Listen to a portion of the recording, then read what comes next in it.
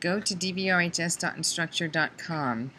On the left-hand column, tap on Account. Tap the word Files.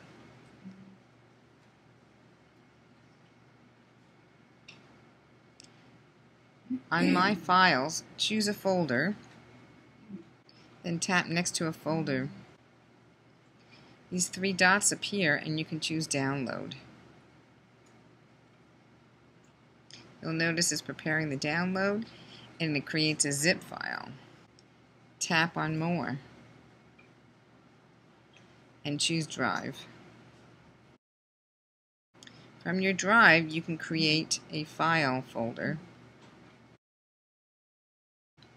Call it something like Canvas Backup 1718.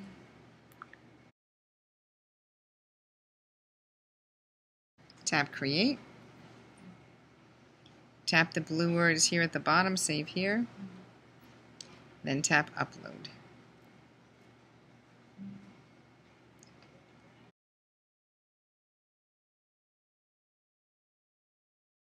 Your course. Find the file you'd like to export. Tap on this area and tap Download. Tap the Share button up at the top. Scroll over to Copy to Drive. Save the file by tapping Save. You'll get a notice all pending uploads have been completed. And that's what it looks like when you export a single file to Drive.